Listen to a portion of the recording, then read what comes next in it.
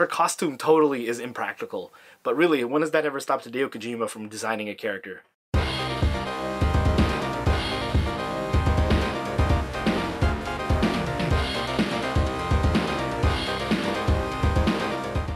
What up YouTube, this is Nate, Movember's very own, the Dookie Chain Killer. And today, I finally get to unbox my Kotobukiya Sniper Wolf statue. Woo! I'm excited. I've had this statue now for like almost a year, and I haven't unboxed it yet because I've been meaning to do like this on camera. It's just your basic window box display in the front here. The beautiful looking PVC statue. Oh, it looks good. I might be a little bit biased. And you get the Shunya Yamashita art over here. I'm pretty sure that's how you pronounce his name. Most people, North Americans, will call him Shunya Yamashita. I don't think that's correct. Anyways, he is the designer of this Bishoujo line, which in Japan apparently means loosely beautiful girl. That's the theme of the whole thing. On the side here, you get the upper profile, the art that the statue is actually based on. Side window panel at the top. Whoop. Another window panel. On this side, you get a full profile picture.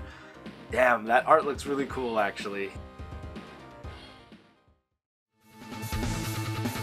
On the back, most people kind of just glance over this part of the back, but read this text here. It's like Sniper Wolf wears her iconic customized green and black uniform that is opened at the chest, and her yellow/green hair flows down around her beautiful Bishoujo style face. Very sensual, you know what I mean? And then you get the front and back product view of Sniper Wolf, and on the side here it kind of goes into the detail of what the whole line is about. And again on the back it says here, arranged by Shunya Yamashita. I love this logo here at the top right hand corner actually. Every time I see the Metal Gear Solid, it brings back chills because nostalgia basically. Look over here, Metal Gear. It's one of my favorite game franchises of all time. So this statue, woo, I was very happy to see it at the local comic book store. Sorry, at the bottom, all that Japanese stuff that you can't read. I was going to use this knife to open it because I thought it was fitting. This is still sealed actually, but at the top here, the sticker seal is broken. Since the option was made for us, we can't open it from the bottom, so let's just open it from the top. Nice. It's like a trademark on this channel. The inside just has camo. If I had to give a grade on the packaging though, Kotobukiya packaging, 10 out of 10, man. Look at that art. That's very interesting in there. Look at that. Yep, alright.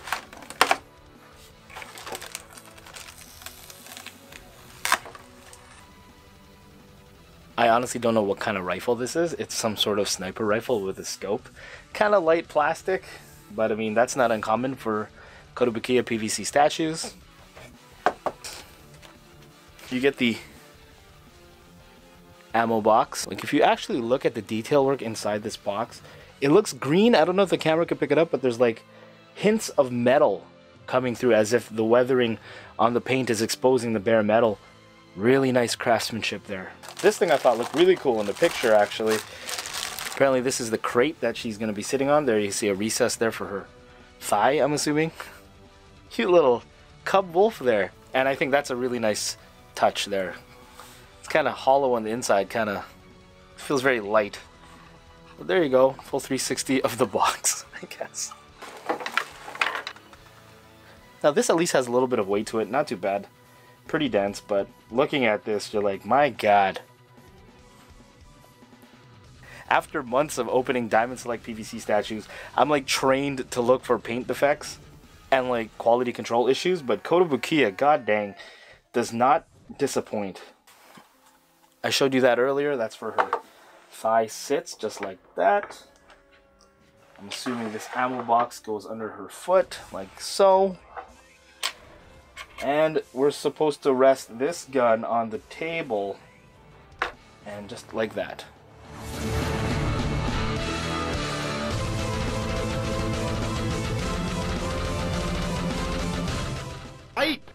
My initial impression is goddamn. Pretty good PVC statue. So when you're looking at the design of the PVC statue, I guess I'm automatically grading Shunya Yamashita because he's the one who designed this, he's the one who drew it out and inspired the actual statue piece itself. All the decisions that he made in designing the character, it just really shows his mastery. It is more of a seductive type statue, yes, so her pose does suggest that. Her costume totally is impractical. But really, when has that ever stopped Hideo Kojima from designing a character? That's my girl. The design choice to add that little cub in the corner of the box kind of breaking through, like he or she, whatever the cub is breaking through the crate. I think that was a really cool detail to put in there. I like that. It kind of pays homage to the game.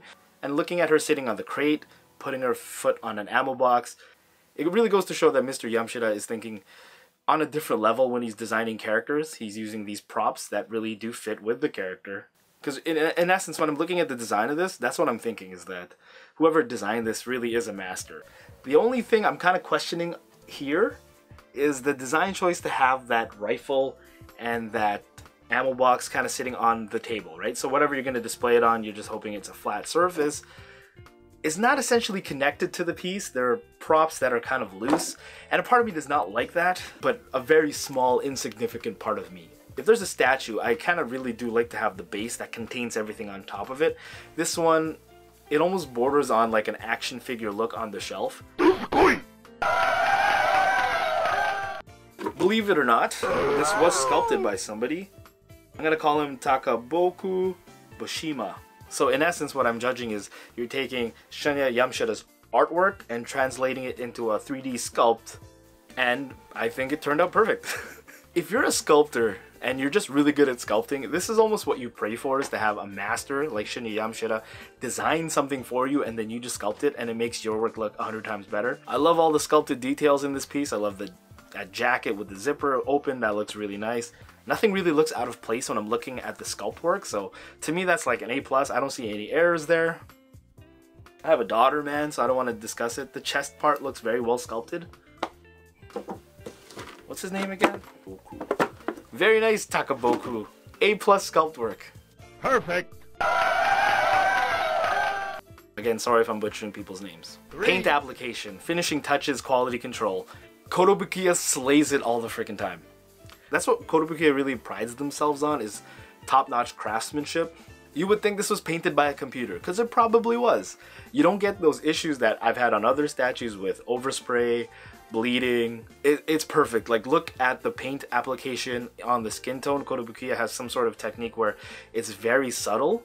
You get the different hues in the skin and it's just pulled off perfectly. I pointed out the paint on the ammo container where there's just a hint of the weathering. They don't go overboard with it. Very nice touches there. It almost looks like that the hair is one color, but if you look close, there's just a nice subtle hint of darkness in the back of the hair where the shadow would be. I love stuff like that. That stuff is amazing. They must have used decal work around the eyes, because Kotobukiya, for a part that is super precise, it's never messed up, so I'm pretty sure that's stencil work or decal work around the eyes. But just looking at the paintwork overall, everything just marries together very well, and Kotobukiya slaying it with the craftsmanship. That's what we're gonna call this part of the judging. Craftsmanship. Perfect.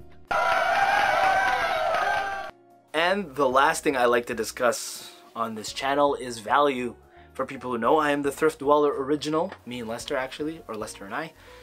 And value is very important to me. Kotobukiya, locally what I've noticed is that I'm not sure what the actual manufacturer's suggested retail price is. However, I do know the prices of Kotobukiya have really gone up ever since I started talking about it. Correlation? I don't think so. But my local comic book store has really upped the premium on them. These statues at my local comic book store are going for about $100 Canadian. The comparison I'm going to make is with the Diamond Select PVC statue from their gallery line. And you're paying for that craftsmanship. You're paying for an exquisite piece. So at the end of the day, the price is going to be more, but I think it is absolutely worth it. Sometimes I feel like my local comic book stores here in the city are gouging it a little bit, but I understand they have to make a profit to stay alive. It's hard to have a comic book store in 2017. At the end of the day, I think you can rest assured that the piece that you purchased from Kotobukiya is going to be well made, well crafted, well designed. And for some people, that's priceless. For me, it's about 85%.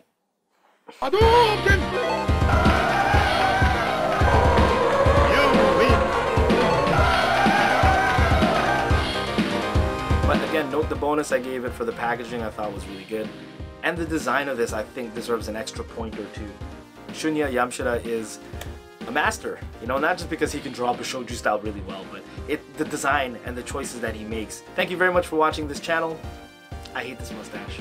It tickles me when I talk. Like when I smile, like I got big cheeks. And when I smile, my mustache pokes it.